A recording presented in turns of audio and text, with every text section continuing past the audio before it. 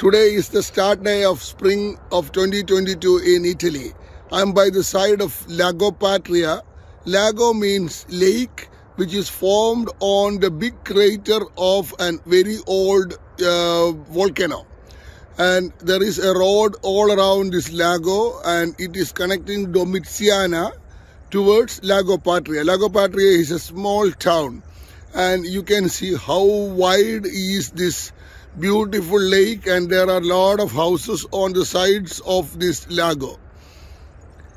And now the weather is really good, and we are going to officially kick off our beautiful vlog or travel channel called I for Italy. And I request all of you to subscribe and be a part of this wonderful experience, and looking forward to see you all here.